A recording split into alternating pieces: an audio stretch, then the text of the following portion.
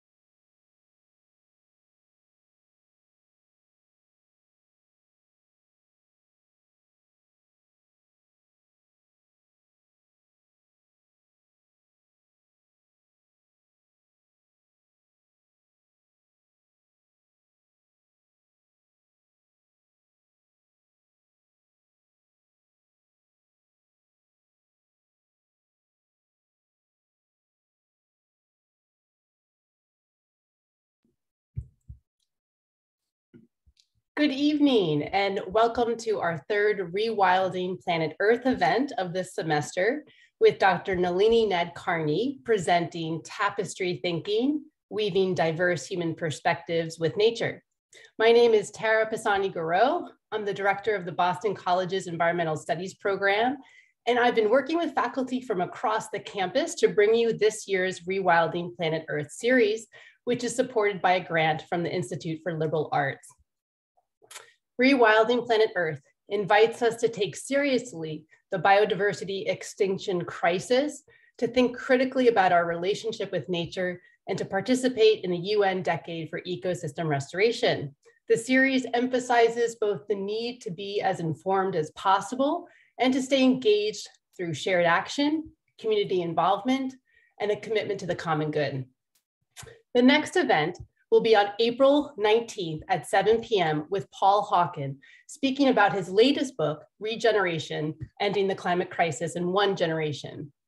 The format for this evening's event is a 40 to 45-minute presentation, followed by 30 minutes of Q&A. You can submit your questions using the Q&A button on the bottom of your screen, and we'll do our very best to get to as many as possible. And now I'd like to introduce you to our speaker this evening. Known as the Queen of the Forest Canopy, Nalini Nadkarni has explored the rainforest tree canopies around the world for 4 decades.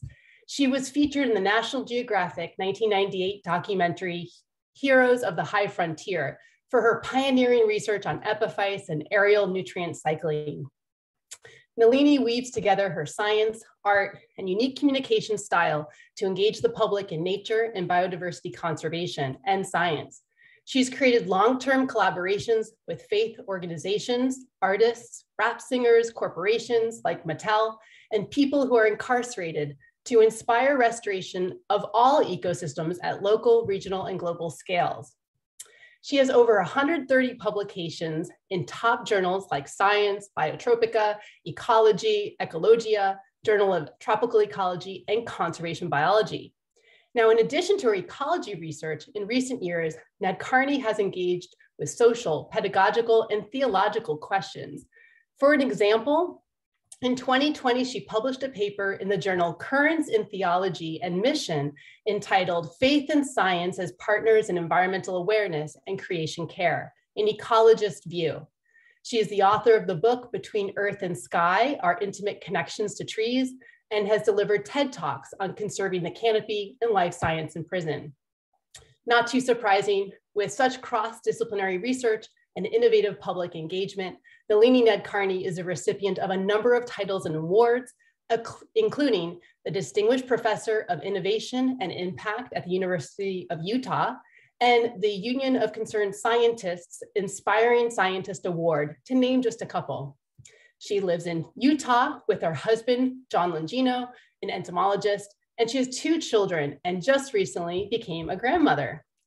So Nalini Nadkarni, welcome to Boston College. It's such a pleasure to have you join us this evening and to be part of our Rewilding Planet Earth series.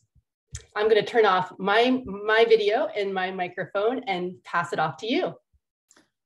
Great. Thank you so much, Tara. I'm really glad for this opportunity to present in your Rewilding series. I believe that many of my ideas really align perfectly with what your series is about, and to engage with nature through shared action.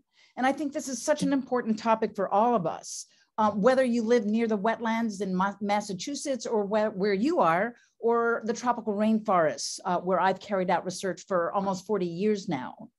And I think those of us who think about nature, those of us who study nature, those of us who are trying to work towards conservation often feel that we're sort of walking a knife ridge between hope and despair about our capacity to carry out conservation in the current situations that we find planet Earth.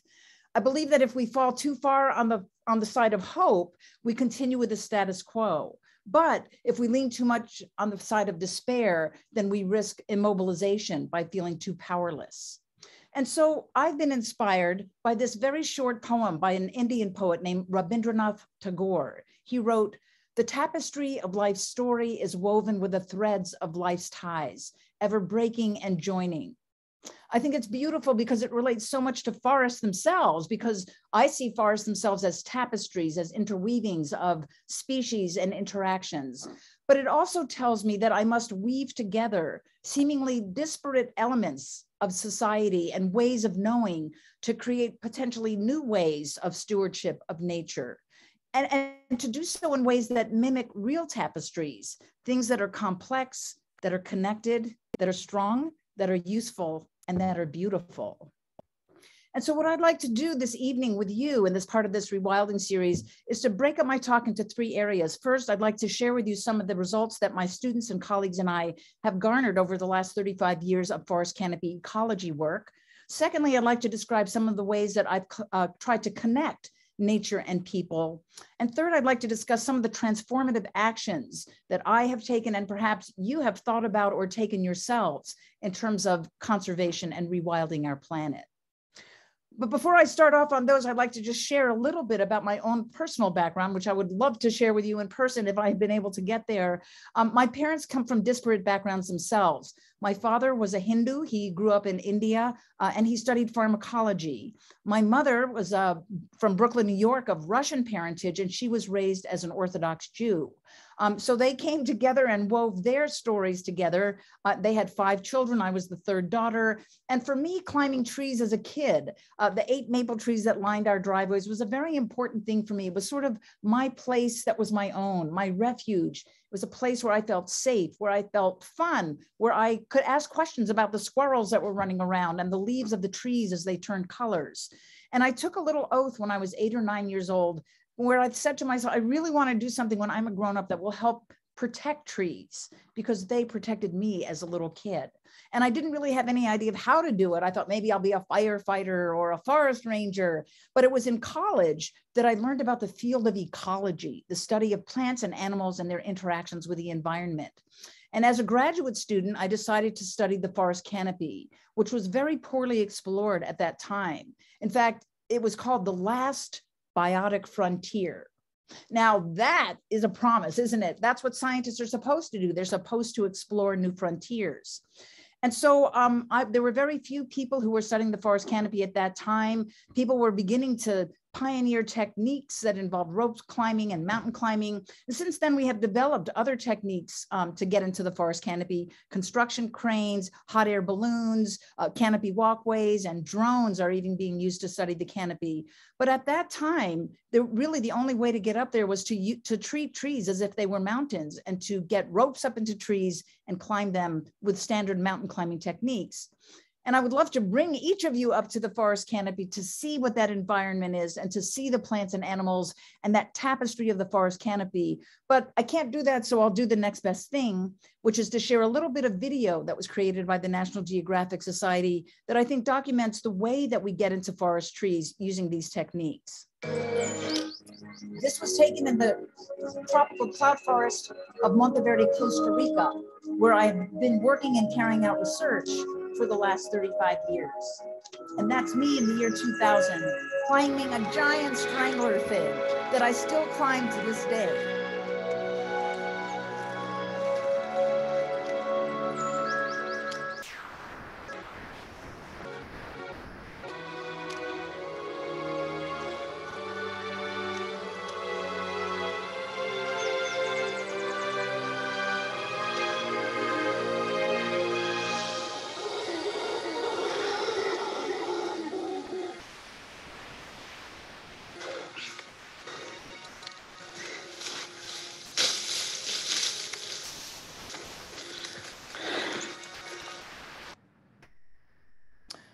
So that's how we get up into trees. And, you know, I'm sure that many of us would love to be part of that, that exercise. But if you were to come up with me to the canopy, I think you would sense immediately that the microenvironment of the canopy is very different from what you encounter on the dark, damp forest floor. There's much more sunlight. There are greater extremes of relative humidity and of temperature.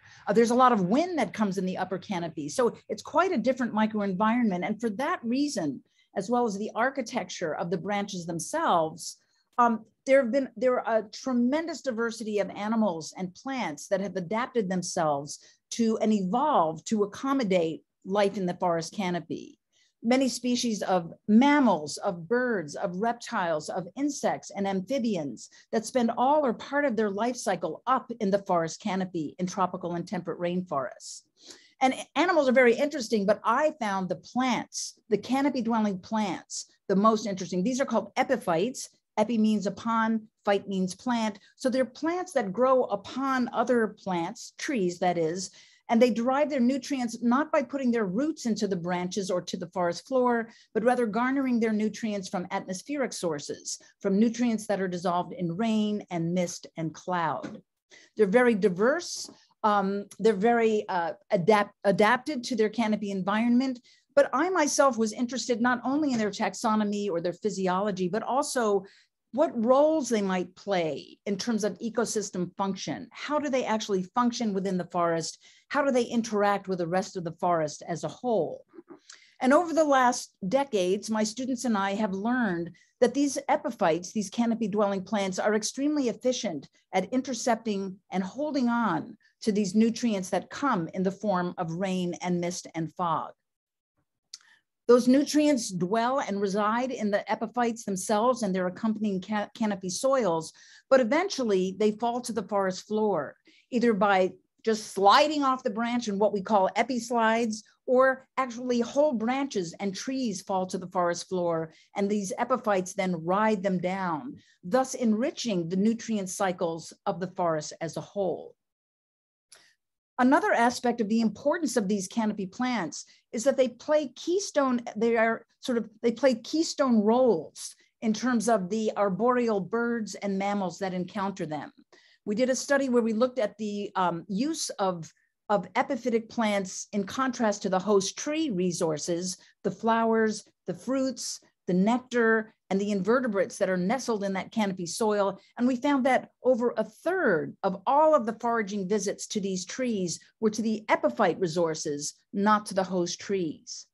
We also know from other studies that these canopy plants represent nesting sites for many endangered species, such as the marbled murrelet in the Pacific Northwest there on the right.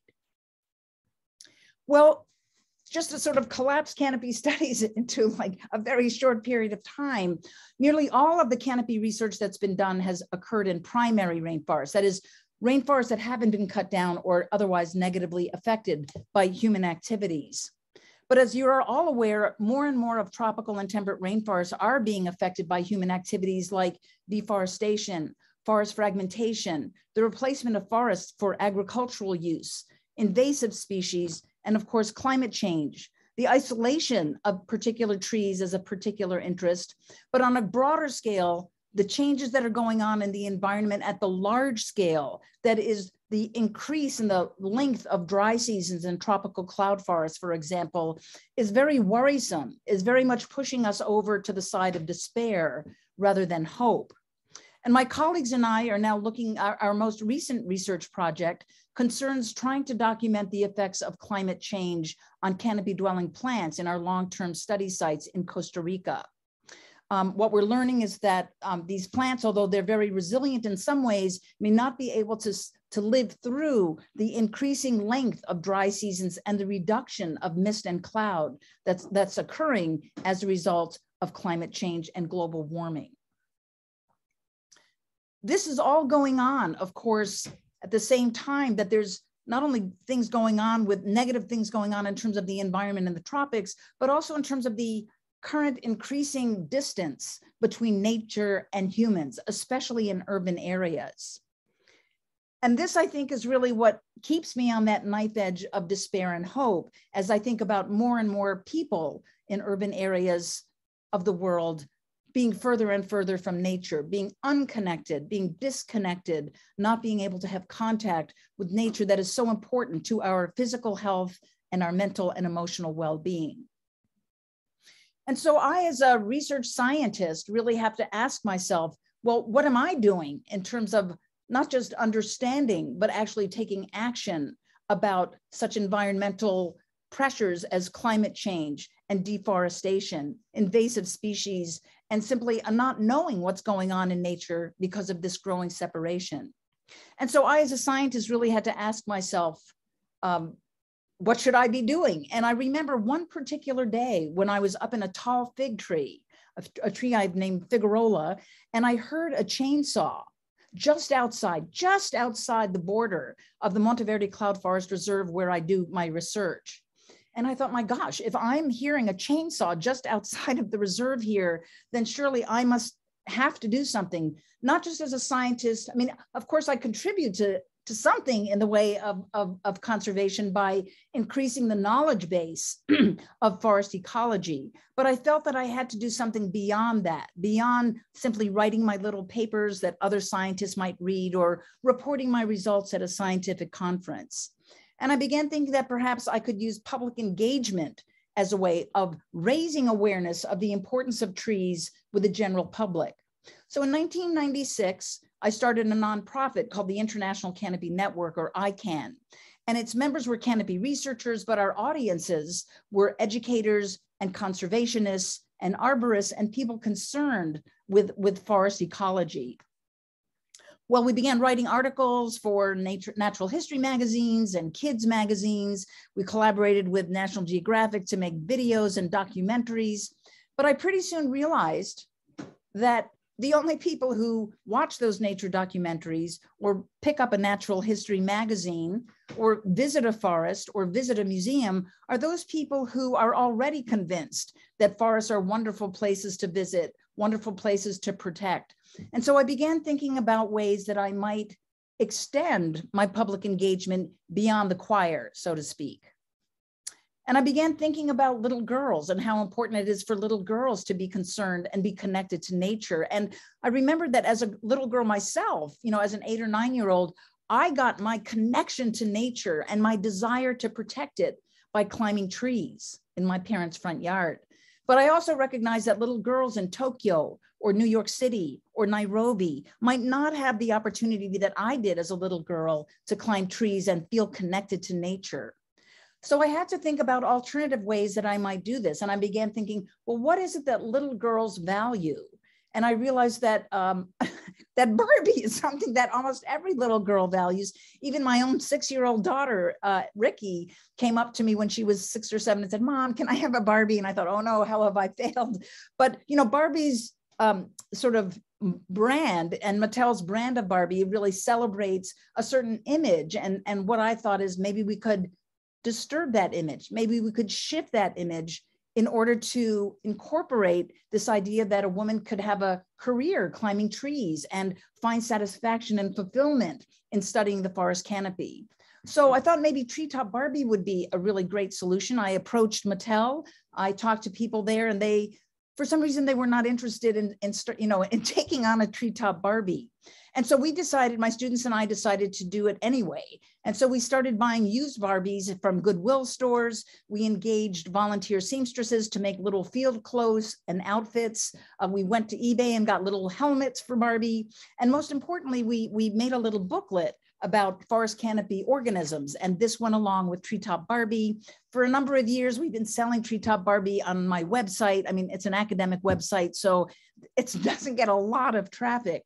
But what's been really interesting is 2 years ago, I got a phone call from National Geographic, and it turns out that they have partnered with Mattel to make a series of what they call explorer Barbies. That is, women scientists, a polar explorer, a wildlife ecologist, an astrophysicist, and a wildlife photographer in the body of Barbie. And they called me and they said, "Nalini, you sort of started this out. Would you be an advisor for us in terms of making sure we get the accessories right?" Of course, I was delighted to do this. And in thanks for my advisory role, they made a one-of-a-kind Nalini look-alike Treetop Barbie, and I'm very proud to have that. And I think, although, you know, it was kind of cool to see this evolution of a corporation, I don't really think it was the idea of Treetop Barbie itself or my own pushing this idea. I think what's significant about this interaction is that Mattel must have done a lot of marketing work and learned that there's actually a market among young girls and their moms or their dads or their aunts and uncles that actually want to have a Barbie that shows evidence that little girls are looking towards models of women who have careers of exploring, of discovering, of exploring that canopy or exploring that tapestry of the weaving together of science and society. So I think that things have changed to accommodate this new model that we might aspire to. Well, that kind of led to a whole series of projects that I'd like to describe. I'd like to describe some of that to you. And that involves this second section of my talk, which is about connecting nature and people.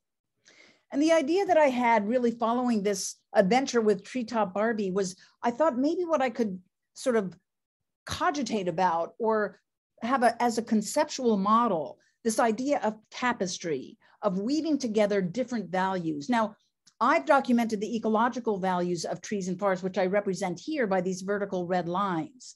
And I thought, oh, well, we can have a recreational value that is a little girl playing with Treetop Barbie as another thread that is the horizontal thread that you see here that represents the recreational values of trees connecting with the ecological values of trees and forests. And so what I'd like to talk about during the second part of my talk are some of the ways that my students and colleagues and I have tried to weave together not only the recreational values of trees, but also the spiritual values, the aesthetic values, and some of the social justice values that might be woven together to create a tapestry of care and of concern and of action to preserve forests and by extension, nature. So let's take a look at spiritual values and how we might weave together the spiritual values of trees and forests with the ecological values of trees and forests. So spiritual values, well, as I mentioned earlier, you know, my upbringing was kind of this sort of funny mixture of Hinduism and Orthodox Judaism. And we also went to a Unitarian Sunday school for a while when we were little kids. And even I, though I'm not raised as a Christian, have come to understand that trees can be extremely important spiritual values. In fact, when you open the first page of the Old Testament, you find a description of two important trees, the tree of life and the tree of knowledge of good and evil. And so I decided that maybe an approach I could take that would avoid confronting religious people with science and with the scientific or ecological values of trees was to draw upon the authorities of the world religions themselves by looking through their holy scriptures and seeing how they describe trees and forests. And so I began to think about ways that I could pull together these pieces of information, these data points, so to speak, from the holy scriptures of world religions. So I downloaded these scriptures from the web and I did a search for the words tree and forest. And for example, in the Old Testament, I found that there were 328 references to the words tree and forest. And being a scientist, of course, I had to classify and categorize them. And here's just a graph of the percentages of these verses that relate to symbolic and aesthetic use of trees, analogies to life and God, practical use, trees used as location descriptors, verses that describe tree loss as bad. And there were even a few verses about tree biology. I also decided to look at the celebrations and the rituals and the holidays that different religious people celebrate. So for example, that concern trees. So for example, in the Jewish religion, there's a wonderful holiday called Tu B'Shavat, which celebrates the new year for the trees. And they have a special ceremonial dinner or seder that features nuts and fruits that are provided by trees to people. Buddha, of course, became enlightened when he sat underneath the Bodh tree. In the Book of Mormon, and I'm in Utah, so there are many people of the faith of the Church of Jesus Christ of Latter-day Saints. There's a description of a tree with white fruits, and there's a rod or a path that goes to this tree, which represents the love of God for his followers. And finally, in the Islam religion, one thing that is really intriguing to me is that people of this faith are always looking for the word Allah, and that is written in the Arabic script. And they look at branches of trees and they see the shape of these branches actually is configured into the word Allah. And so they find that which is sacred to them in the branches and the crowns of trees.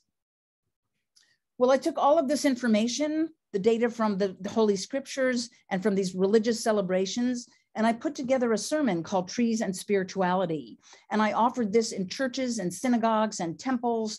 And as I said, there was never a conflict between science and religion when I gave these talks, creationism versus evolution, because I was drawing upon the scriptures of that particular group and of world religions in general.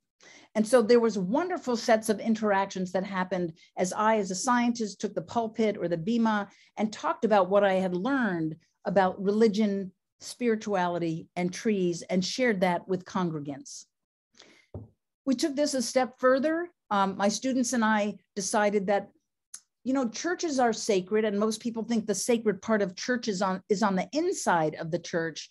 But I also figured that churchyards protect sacred ground. So that soil that's in churchyards is sacred ground. And I thought, well, if there are trees growing in the sacred ground, the soil, the sacred soil of the sacred ground of churchyards, then those trees must have some aspect of the sacred as well. And so we created these little booklets that have information from the scriptures and also biological information about each species of tree that we encountered in these churchyards. We created these booklets, which we gave out to congregants so that they could share in the knowledge, both the religious knowledge as well as the scientific knowledge of the trees that grow on the ground that they protect. And also I asked them to think about, well, if there's a tree growing right outside the sacred ground of your churchyard, might that tree also have something sacred about it? And what about the trees on the hillsides that surround our city? Perhaps those trees might share something of the sacred as well. All of these activities have led me to also give lectures in seminaries, to run tree plantings and bio blitzes on church grounds. And it actually last year led to a conversation that I had with the Archbishop of Canterbury, who is the spiritual leader of 85 million Episcopalians and Anglicans. And he was interested in the topic of ecological justice. And so I was able to have a conversation with this very powerful religious leader about the importance of thinking about ecological justice and what role that might play in religious thinking of someone like him and all of his followers. So those are some of the things that we have created, that we have carried out, that we've implemented and in some cases evaluated in terms of the impacts that we might have in weaving together the ecological values of trees and forests with the spiritual values of trees and forests. Well, what about aesthetic values? Well, it's dead easy to think about the aesthetic values of trees and forests. For centuries, people have, artists and musicians and poets and creative writers have taken inspiration from trees and forests to create artwork that they share with others. And so I decided to look into this in a kind of an organized way by creating what I call canopy confluences. And in these confluences, I pull together for a week at a time, ecologists, but also visual artists and poets, opera singers, rap singers, modern dancers. And we spend a week in the forest. I teach them all how to climb trees to get up into the forest canopy. And they then carry out their own perceptions, their aesthetic perceptions of what they encounter up in the forest canopy. And then they communicate that to art audiences. So here, for example, is a piece of art that was made by Bruce Chow, who's at the Rhode Island School of Design, who spent time with us on a canopy confluence. He went back to Rhode Island and he created this piece of installation art that to him represented both the strength and the fragility of the forest canopy.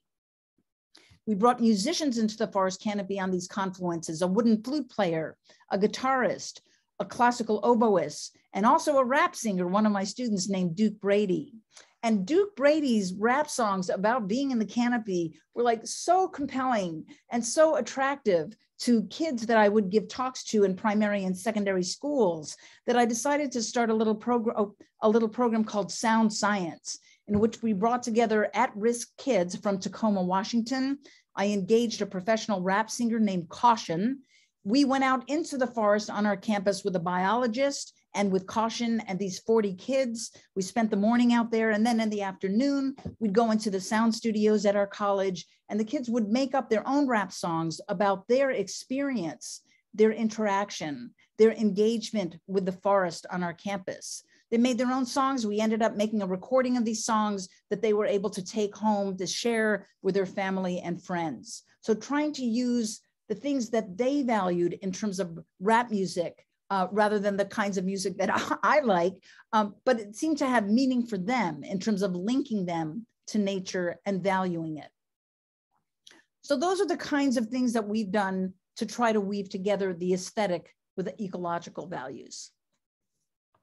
The fourth area of sort of societal values I'd like to talk about concerns social justice. And this has brought me to work with people who are incarcerated. There are about 2.3 million people in the United States who are now incarcerated. About 50,000 youth are now incarcerated as well.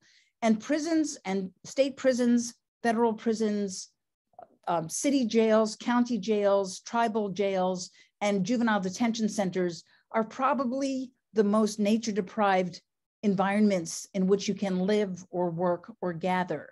And it seemed to me if there was any population in our country that needed contact with nature, it is those people who are incarcerated. And so in 2004, I started a program in Washington State, where I lived at the time, to bring science lectures and scientists and conservation projects to people who are incarcerated in state prisons. This was very well received. The men were extremely interested in these science lectures, and that led me to start collaborations and partnerships with ongoing conservation projects to include the participation of people who are incarcerated to contribute to rearing endangered species, endangered plants, and that would then be later released to protected areas outside of the prison. So the first project that we worked on involved a captive rearing of the Oregon spotted frog, which is a state-sensitive species. Its population has shrunk to just 2 little areas in southwestern Washington. The Washington Department of Fish and Wildlife has collected eggs from those populations and has developed protocols to rear those frogs from egg to tadpole to adult, and then release them to protected wetlands. And so conservationists came into the Cedar Creek Correctional Center, a minimum security men's prison in Washington State, and taught them how to rear these frogs. The men were incredibly good at this. They were devoted to this. They knew every single frog by name. They were extremely concerned when any of their frogs died. They asked us for pieces of wood so they could make little grave markers for the frogs that had died. But they were very engaged not only with the process, the day-to-day process, they were also really, I think, interested in the fact that they were able to make a contribution to something that was bigger than themselves, bigger than the prison, something as big as, in reality, as big as planet Earth, because they were contributing to the preservation of biodiversity by creating these small creatures and being able to release them then into protected areas. We have since then developed collaborations with other conservation groups. For example, the Nature Conservancy has helped us help inmates in the Stafford Creek Correctional Center rear 300,000 plugs of endangered prairie plants each year for outplanting in protected prairie areas. We engaged women at the Women's Correctional Center in Washington to raise the Taylor checker spot butterfly, which is a federally listed species from egg to caterpillar to adult butterfly, which were then again released in protected prairies.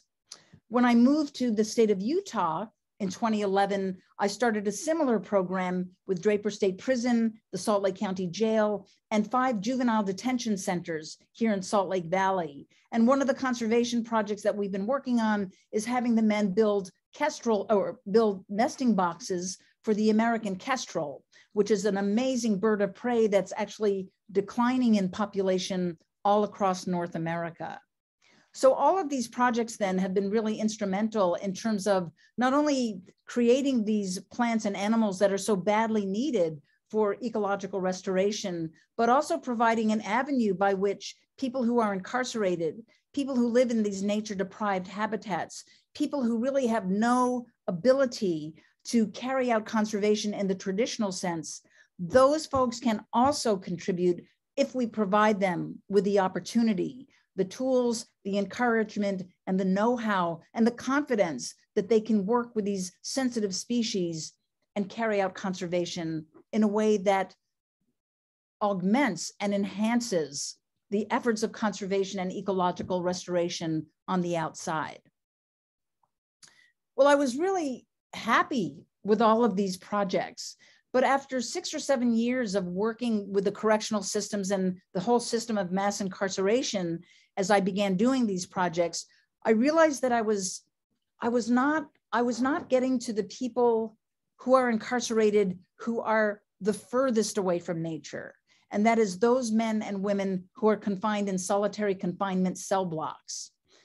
Now, in solitary confinement, men and women who are placed in there for violent interactions, either the crimes that they committed or their behaviors while they're incarcerated, end up in these tiny 9 by 12 foot cells for 23 hours a day. There's absolutely no access to nature here. 1 hour a day, they are shackled and taken to an exercise room where they can walk around, they can do pull-ups, they're shackled again and put back in their solitary confinement cell blocks. Now, we didn't have the capacity to bring scientific lectures or scientists or soil or seeds or frogs or butterflies or bird nest boxes to this population that is confined in what they call secured housing or solitary confinement. But we know from other studies, for example, studies that have been carried out in hospitals, which are, by the way, another nature-deprived habitat, that patients who can look out a window and see trees. We know that people who can look at nature or can look even at nature imagery when they're hospitalized actually recover faster. They spend fewer days in the hospital. They use fewer narcotic drugs. There are fewer nurse complaints, it seems then, and it's been documented by psychologists then, that the presence of nature or being able to view or hear nature can have an extremely positive effect on physical recovery, as well as on bringing down stress and anxiety, aggression, and violence. Well, if that's the case, and there are hundreds of studies that have documented this, it seemed to me that that might be a technique by which we could bring nature imagery to people in solitary confinement. So I was able to get access to a supermax prison in 2014 that provided us access to a cell block that was composed of 2 parts. On one side, we were able to show nature videos. On the other side, we did not show nature videos. After a year, we came back. And after seeing nature videos for just 1 hour a day during their exercise time, we found that the men who watched nature videos committed 26% fewer violent infractions, which is actually of value to the officers and to the administrators, as well as the inmates of that prison.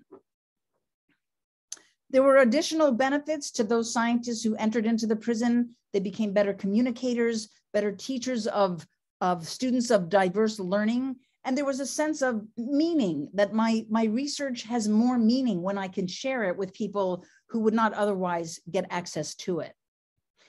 And although we who have been working on these projects understand that, giving some research lectures or providing access to conservation does not in and of itself solve the deep-seated injustices that are rampant in our system of mass incarceration, we do believe that what we are able to do by bringing academic scientists and conservation work inside prisons and jails and juvenile detention centers improves the lives, improves the emotions, and provides an opportunity to contribute in a world where contribution is simply not possible. So I'd like to sort of provide my third piece of my talk about transformative actions by thinking about this tapestry, this interweaving of values, and what we might think about it in terms of how others might contribute to this, to weaving this tapestry and making it more strong, more useful, and more beautiful. And I think what I've learned from all of these projects is that it's really important for scientists to have what I call humility for others' perspectives through engagement. That is, to put aside for the moment some of my own ecological values so I might be able to incorporate values of others. I think it's also important to ask who is weaving, who is sitting at the loom when we create this tapestry of care for the environment. And I think I've shown you in some cases, at least, that Barbie is a weaver at the loom. I think inmates can be weavers. Churches can be a part of that. A rap singer like Caution can contribute. And I'd also like to say that young people are very important for this. And I put a picture here of my nephew, whose name is Zach Tribbestone. He lives in Charlottesville, Virginia, and he's going to be a freshman at Boston College this coming fall. He's very, very eager and very interested and excited about joining the student body at Boston College. And I'm really curious to see how Zach is going to fit into this loom because of his strong, his deep, his devoted interest in nature. So I am hoping that he will find a place at the loom of Boston College where he can contribute to weaving this tapestry of care for nature and the environment. Another thing I would say in terms of transformative actions is that although I've been talking about large scale efforts like our prison project or talking to the Archbishop of Canterbury, that small actions are really critical as well. So one example of a small action that I took just kind of as a fluke was, even though I don't really like painting my fingernails, it's not something I do, many people are really interested in painted fingernails. And so I went into a manicurist and I said, could you please paint trees on green nail polish? And so for 2 or 3 weeks after that, before the nail polish all sort of, clicked off, I was able to just sort of notice that whenever I went up to a young woman, for example, who had painted fingernails, and I would show her mine, we would start this great conversation about my interest in trees and her experience with trees and what were her fingernails like. So even such a small act, an inexpensive act, and an act that takes just an hour of your time can promote valuable conversations about the importance of trees and nature with people that you might not otherwise have that conversation with.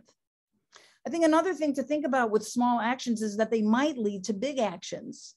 And because I'm so old, and I've had such a long time to work on these projects, I can see that small actions like that first little Barbie I made actually developed into this Explorer Barbie that's made by the Mattel Corporation. My single little sermons resulted in a conversation with a very powerful spiritual leader. My single lectures, starting out at one little tiny prison, has evolved into conservation work at over 60 prisons across the country.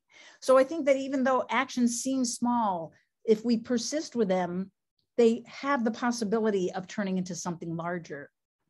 The other thing we can think about with small actions is their collective power. I carried out this calculation. I know that there are 325 million people in the United States.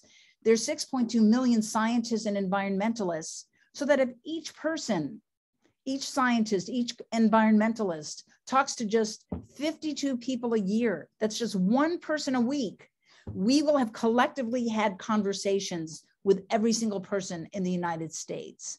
And I think that can be a powerful way to counteract despair with hope. And so as we together walk along this knife ridge, as you students and faculty at Boston College who are making this tremendous effort to inform yourselves about rewilding the earth, and hear me in Utah and in Costa Rica and Washington State, making my small, but I think significant efforts to combat the despair and shift it to hope, I think it's a very hopeful time. And I'm really interested in thinking about what might be the things that you have to say that you're planning to do in order to shift this work from the immobile, seemingly unmovable bulk of problems that concern the environment to ways that we can think of reaching that canopy and of weaving a tapestry of care for our environment, our forests, and ourselves. Thank you very much.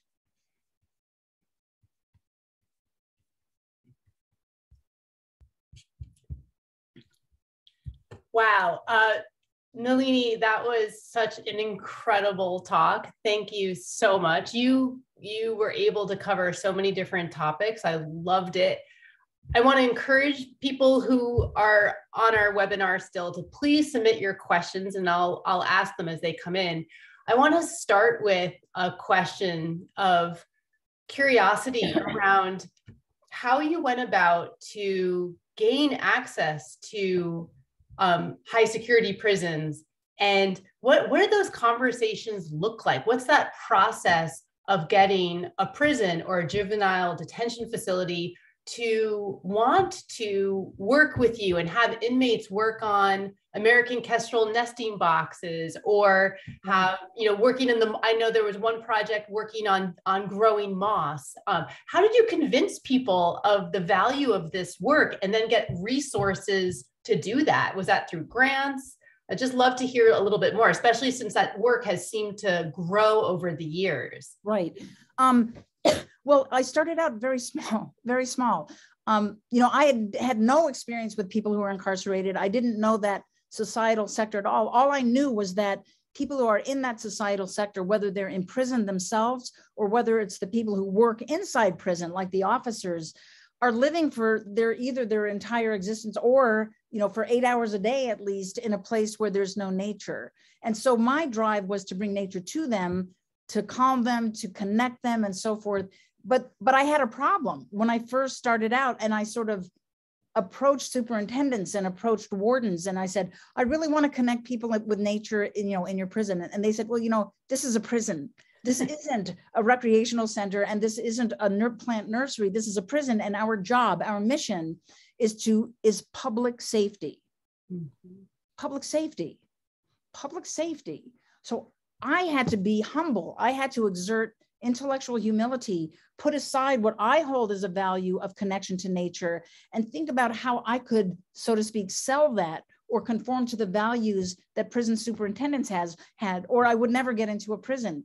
So I started reading about, what is it that prisons are supposed to do? What are the values that a prison superintendent has when he or she reports to the state legislature? Well, I learned that they have to keep recidivism as low as possible because it costs $40,000 a year to keep a prisoner inside a prison. And so that means if they can reduce the number of prisoners or people who are incarcerated who come back, that would be evident. We also know that superintendents value post-release employment, because that's a key to not having people come back to the prison. So I began thinking about ways of selling what we were trying to do, but in terms of the prison superintendent, not me. And so when I said, we're going to be teaching them job skills, they're going to learn about coming, being on time to be in this group that's sorting mosses. They're going to learn about, classify things. And when the people who are raising frogs might be able to get a job at a zoo or at a nursery. And so I sort of sold it or couched it or framed it in terms of the kinds of things that would be valued by prison superintendents. And when I started doing the nature imagery thing, I said, at first I approached prison saying, this will make your inmates feel better, feel calmer. And the officer said, we don't care about that. We know all our job is that they're in here and we have to look out for them so that they won't be violent. So then I was able to bring the literature that said, well, being exposed to nature reduces stress, reduces anxiety, reduces aggression, and reduces violence. We've seen that in other sectors, in hospitals, in Alzheimer's places. And so that was the evidence that I had to muster in order to become acceptable to enter into this prison to carry out conservation. And as it turned out, that's exactly what happened. I wasn't really able to get access when I used my own values. I was only able to get access when I was aware of and could conform to the values of the other sector. And that's really tough to do when you're a scientist, because when you're a scientist, you think, oh, science is so wonderful, everybody loves it. Or when you work with nature, well, of course, everybody loves it. But if your job is not about loving nature, it would be like if a prison superintendent came to me and said, hey, Nalini, could I give a talk in your ecology class about prisons? And I'd say, like, what are you talking about? This is about ecology. It's not about corrections. So that's why when you think about approaching another sector, you always want to put yourself in the mindset by reading their website, by reading the literature about their sector, by having some conversations with someone like who might be open to having a conversation about what their world is like. And it is only by doing that that you can gain access into these other sectors. In terms of support, the early work was unsupported, but it didn't take much, because like the moss project that we had, where we taught men how to grow, or inmates how to grow mosses so that we could reduce the collection of mosses from primary forests, selling these mosses to the horticulture trade and to florists. It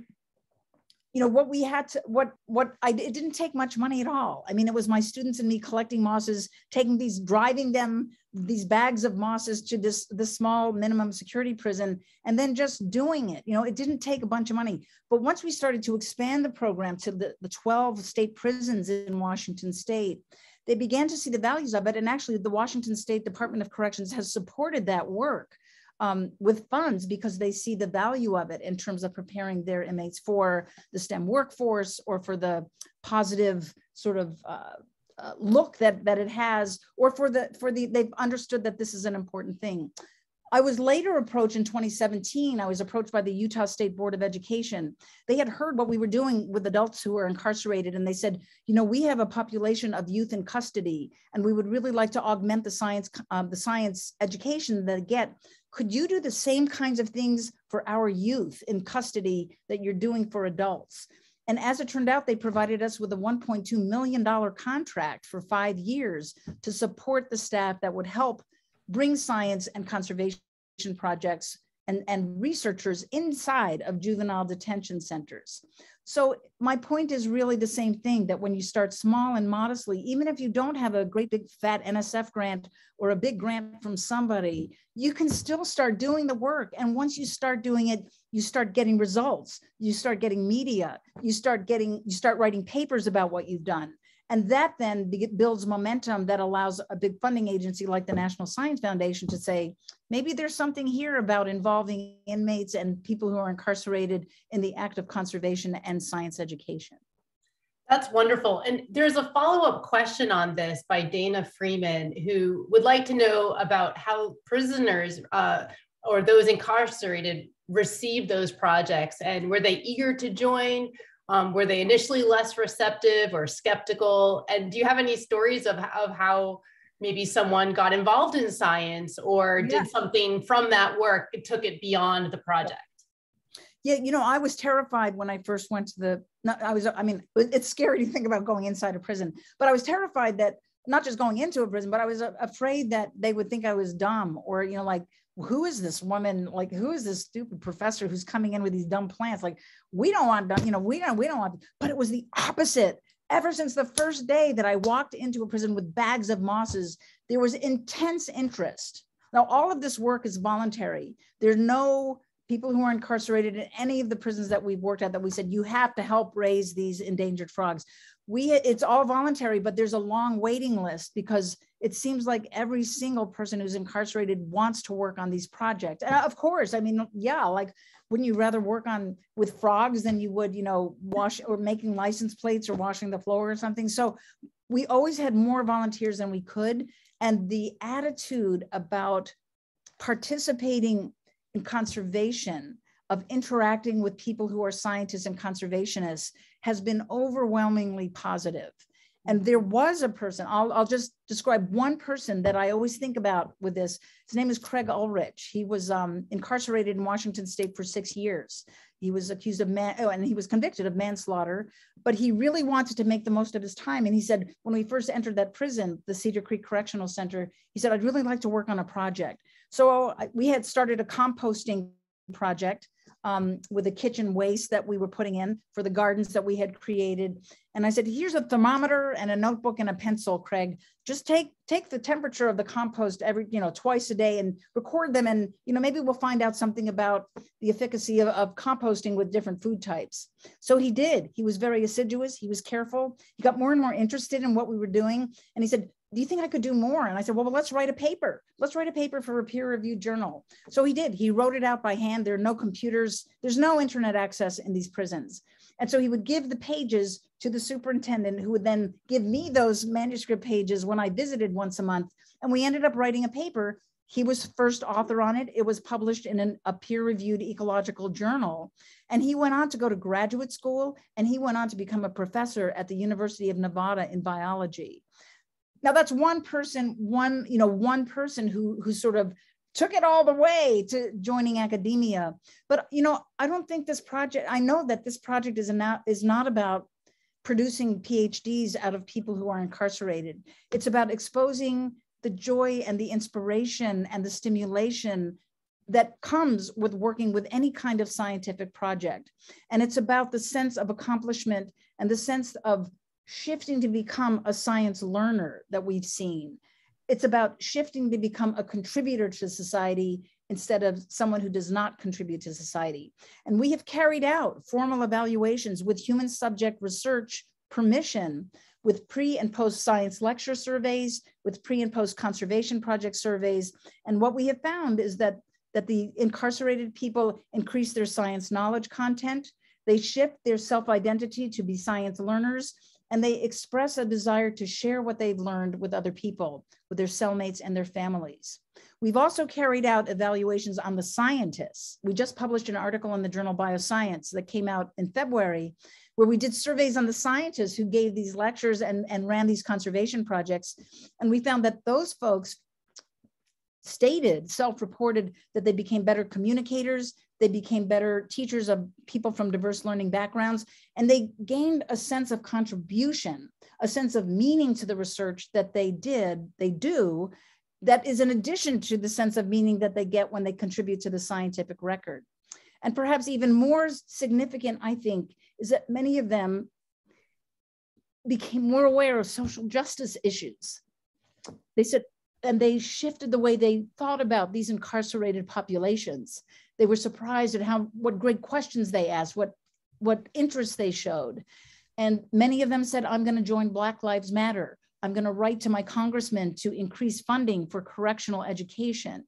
And so what was to me so exciting and remarkable then is that this group of academics, over 350 scientists who have given lectures or run conservation projects, have shifted the way they think about themselves in terms of having a place in society that is more attuned to being socially just.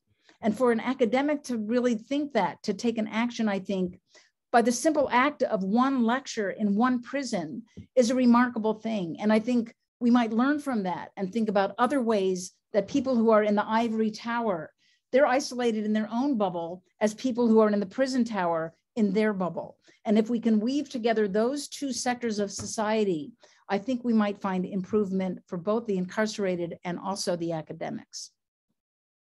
That is such a wonderful image to think about, how we can connect that and come out of the ivory tower as we're in academia for those of us who are on this webinar tonight. And earlier in our series, Robin Wall-Kimmerer presented, and she talked to some students in my class a lot about decolonizing the field of ecology and how do we really understand different ways of knowledge, of knowing and knowledge of ecology. I wonder if you could speak a little bit about your sort of thoughts on indigenous knowledge on ecology, traditional ecological knowledge, and that role in advancing science and ecology. And if you have any sort of projects in that area or thoughts or inspiration to share with us. Yeah, no, I really have to say, Tara, that I don't. I haven't worked closely with indigenous groups. I've observed from sort of afar the wonderful development of this subfield of ecology, which we call traditional ecological knowledge, or TEK.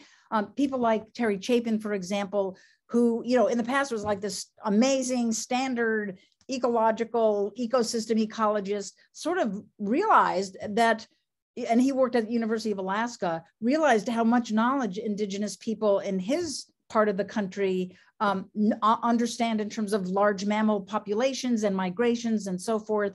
And so he really, I think, to me, he was one of the really significant sort of traditional ecological researchers who was able to, and I think this is about intellectual humility also, was able to say, well, I think I know a lot about wildlife ecology, and I use, GPS collars, and I use big data, and I use statistics and so forth. But he sort of stepped away from that and allowed himself to work with and live with, to understand caribou and caribou migration in different ways than he had before. And it doesn't mean that academic science is meaningless or bad. I just think that it's about weaving another thread into that tapestry I was showing you, which is, in addition to spiritual values and aesthetic ways of knowing and so forth, that we could add another thread called indigenous ways of knowing that might mingle and enrich and make a more complete picture emerge on that tapestry than what we in academia sort of are stuck with, so to speak, because we use this finite set of tools and approaches and ways of understanding. So I believe that Robin is completely correct, as she always is, in terms of what she writes about, what she thinks about, what she communicates. But I don't think that Robin would indicate, oh, we have to throw away academics or the Western way of knowing. I think she's advocating, as Terry Chapin did, that we can add these threads in order to enrich our understanding, enhance our understanding, to make better decisions about difficult, complex ecological, environmental, and social problems. Wonderful. So we have a question from Heather Olins in biology, who first comments, wonderful talk, and that she'd love to hear about any efforts to rewild tropical areas and the extent to which canopy communities may be able to recover or not recover. Mm-hmm. Well, I'll give you one example of an ecological restoration project that I'm familiar with, because it takes place in Monteverde, Costa Rica, where I've been doing my research for about 35 years. A woman named Deb Hamilton has started a reforestation project along the Pacific slopes of Costa Rica, which have been deforested for really centuries. When cattle ranches were formed because of when the Spaniards came over and they got these huge chunks of land from the crown, they basically got deforested very rapidly. And those Pacific slopes are really important habitat for remarkable birds like the resplendent quetzal and the three-wattled bellbird. And so there are particular trees that belong to the avocado family that Deb has planted in with the help of many volunteers, many student groups, both from the United States and locally, in order to reforest those Pacific slopes. And what she has learned about what it takes to do that reforestation, the fact that fencing is very important, that the collaboration and cooperation of local farmers is essential. Those kinds of lessons, I think are really applicable to other tropical regions. And I think there's just a huge number of efforts that are going on right now to reforest. And there are also efforts, again, locally in Monteverde. The Monteverde Conservation League is a local conservation group. It's always struggling for funds, but it protects the Peñas Blancas Valley, which is one of the most beautiful and one of the most diverse areas in all of Central America. So when I go to visit Monteverde and go visit this cloud forest that's preserved thanks to the efforts of biologists and conservationists and all the people who have contributed to it, I feel myself on that knife bridge, leaning towards hope, not leaning all the way towards hope, but leaning. Those efforts of Deb Hamilton and of the Monteverde Conservation League, to me, represent extremely hopeful points. And I want to see those things replicated. I want to see those activities documented and spread so that, undergraduate students at Boston College could say, hey, there is hope. I can go to Costa Rica, I could volunteer for the Monteverde Conservation League. I could go to Monteverde and I could volunteer for that reforestation project that Deb Hamilton started, 15 years ago. And so I want to make sure that your students understand that we see these images, we read news stories of despair, and those are correct, those are true. But there are also ways, there are projects and there are people that are going on right now that your students can participate in and use their remarkable energy and use their new insights, their new energy, their new social media tools, to push conservation efforts in ways that older people like myself and Deb Hamilton, we can't even imagine might be possible. And so that's why I'm looking to people like my nephew, Zach, because I think he's going to figure out ways that are going to be really helpful to these efforts. I know they will. That is such a great response. And I think connected to that question is another question about, about how you maintain your strength and your perseverance in the face of opposition. And you strike me as someone who's so positive and uses engagement to maintain that positivity. But can you speak a little bit about when you do come across opposition and how you persevere through that? Yeah, that's for those who are finding it really challenging, like a mountain to climb of opposition, especially climate change. Yeah. Well, I have to say, I know that I seem really upbeat and really happy and full of energy. But there are many times when I'm low and I'm sad and I'm full of despair, and I see problems that I know I can't solve. And especially now where I am in my career, which is, nearing the end of it, I'm worried, oh dear, what else can I do? And so I think it's this, I guess that's why I like this image of the knife edge of despair and hope, because I think we cannot ignore the despair, but we can also not let go of hope. And so for me, I think it is about engagement. It's about having a conversation with someone like Zach and seeing his enthusiasm when my enthusiasm flags, or it's like getting some kind of a communication from one of the people who are incarcerated that I worked with, 6 years ago, who might send me a note and say, I'm working for a nursery now, and I'm really grateful for what I learned before. And so that keeps me going. So it's about communication. It's about engagement, not just to give people information about how many species of canopy epiphytes there are on a given tree in the Monteverde cloud forest. That's just information. What really has to keep us going, I think, is these interactions, these interrelations. And for me, I get energized every time I go to a new sector. When I talk to a new warden, or I have a conversation like with the minister of the St. Mark's Episcopal Cathedral, where I map these trees. And he tells me, hey, Nalini, we're thinking about solar panels for the cathedral. Do you know anybody who could help us put solar panels on our cathedral so that we can be carbon neutral by 2030?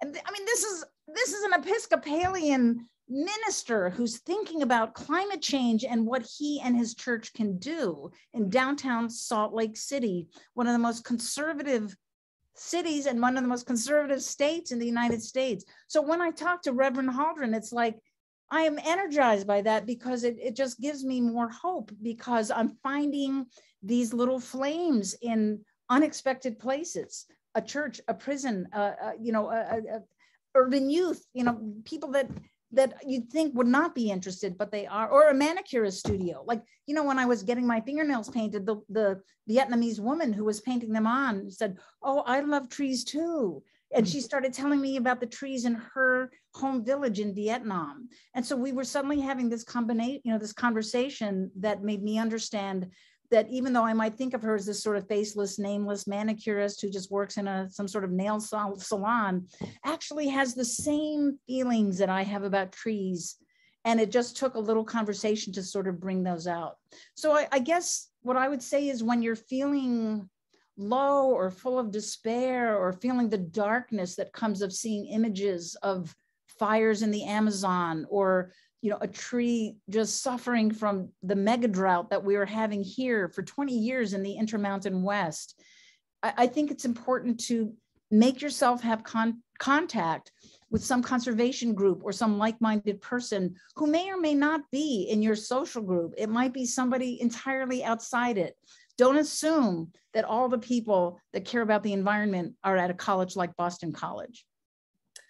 And I love your approach of approaching people with that intellectual humility and trying to understand their values. And I can't imagine that you thought, anything less of the manicurist. What I think is so fascinating about you, Nalini, is that you see the human spirit, the beauty in every person, and that every person has the potential to connect to nature, and that we can't give up on people no matter if they are removed from nature. In fact, we have to dig in deeper to engage them, right, and work even harder. So I just find your message so compelling. Another question came up about how do we gain ecological values through recreation? And then also there was a question kind of connected to this about the value of exploring nature on your own for spiritual reasons or in community group. And should people view nature as a form of art, taking in the beauty by themselves and in silence, or kind of participate in these larger groups, which is something that you were doing, for example, bringing those groups together. Like, could you speak a little bit about that value of being together versus separate, and also recreation, because you were climbing trees as a kid, and maybe you were on your own up in the canopy, or maybe you were playing chase with your sisters and brothers. Yeah, I think this idea is not so much, is it this or that? For myself, I'll just speak for myself. My connection to nature is very often manifested in hiking and going out to somewhere wild. I'm really fortunate to be able to do that in Washington State, where I used to live. And I just love the Cascade Mountains and the Olympics and all the nature there. And here I am in Utah. And similarly, we have access to different kinds of nature, deserts and sageland and so forth. And I enjoy both. I enjoy going out in groups. In Washington State, I'm part of a group of about like 100 people who go on hikes. I mean, not all 100 at the same time, but there's this group of people that I am a part of that enjoy and cherish the sharing of the physical part of hiking, but also the connection to nature that we get when we walk through the forest. But I also love encountering nature by myself. And for the last 15 years or so, I always take a 5 or 6 day solo hike in the Pacific Northwest in the summer. So I go off by myself for 6, 7 days. I have a backpack. I go very simply. I always choose a different place, and it doesn't actually matter where I go. I just need to get out. It usually takes 2 days for like my mind to just, to stop thinking about what emails am I missing, or what proposal do I have to work on, or, how's Jack doing? Or, those sorts of thoughts take really 2 or 3 days to calm. And then I have 2 or 3 days of, I don't know, it's not an empty mind. It's just a mind. It's my mind. And it's about connecting with these trees. And I find that during those times, I don't like scribble down ideas for my next ecological research project. I'm in a kind of a different mode for some reason. And when I emerge from that, I'm ready to come back to Jack and my kids and the family and so forth, and my work. But it's like those 6 days reset something in me, put me in touch with something in me that I guess I really need. Because mostly my life is extremely busy, and I'm always talking to people and interacting with students and staff and arranging things and starting projects and so forth. And so that little still point of the solo hike to me is something that is incredibly valuable. And I find I'm not afraid. I'm not afraid to go out alone. I can't think of anything that would hurt me out there. And so it's a time of being without fear and without demands and obligations. And it's a time when I can just do what I want to do in the forest. And sometimes I hike 18 miles a day, to get to a particular lake and back. And sometimes I just stay at the campsite and I just sit under a tree for like the whole day long. And it's so wonderful. And I recommend it to everybody, especially women. I think it's very important for women to do this. I don't know why, but I just feel it's important. So I think your question about can we enjoy and connect with nature as groups, the answer is yes, and that's really wonderful. Can we enjoy and connect with nature as individuals? And the answer, I believe, is yes, and it's really wonderful. So I guess that's the way I would respond. And in terms of recreation, that question about recreation, I feel I recreate, and the term recreate, like recreate, it's like recreate myself. And I think that is something significant. But then other times, it's just fun. And I think we need fun. And I think if we associate fun and joy and celebration, whether alone or with a group, with nature, that's another gift that we get from these ecosystems. And it's another motivation for conservation. I think of scuba diving, and I think of marine biology, and I think of the world of people who skin dive and scuba dive. And many of the efforts to create marine sanctuaries has been as a result of recreational divers, because they want to protect what they enjoy hanging out in, watching diverse fish and coral reefs and so forth. So I think recreationists actually can play a very important role in conservation because they are passionate about it, maybe for a different reason than somebody studying biodiversity of coral reefs, but it's the same outcome is let's protect these reefs because they are so important and because they meet the values that we have, whether that's a recreational value, whether that's a biodiversity value, whether that's an economic value, it doesn't matter. That's what I've learned in entering these sectors is that I don't care whether religious people celebrate trees because God made them, or whether biologists celebrate tree diversity because they're the process of millions of years of evolution. What we can agree on, what we can find common ground with, and I learned this giving these sermons, is that trees are valuable to us. And so let's get together to plant trees. Let's get together to raise money to save a forest reserve. Let's get together after services to take a walk in the hills and enjoy the gamble oaks that live up there. Let's take a walk to that fresh water wetland that's not very far from Boston College. Let's do that because we value it. And that's the whole thing, is it doesn't matter why you value it or what the values are. It's just that we value it. That's important. Well, that is such a beautiful note to end on. And I want to thank you, Nalini, for coming to Boston College and giving this fabulous talk. Also talking with our students in 2 other classes prior to this. It's just been such a pleasure to hear your thoughts and to feel inspired by the great work that you're doing, because I know that everyone who is on tonight will go off and make some change in their life, whether it's talking to that person every week, or painting their nails, or looking into connecting to something bigger, a bigger project. It's just been really wonderful to have you here with us tonight. So thank you so much. And thanks to Boston College and all your sponsors for making this whole series, this Rewilding series possible. Yes. Thanks so much. Thank you. And with that, I'm going to say goodnight to everyone. Have a good one. And please stay in touch with our Rewilding Planet Earth series. It is not over. There's more to come. Take care. Good night. Bye-bye.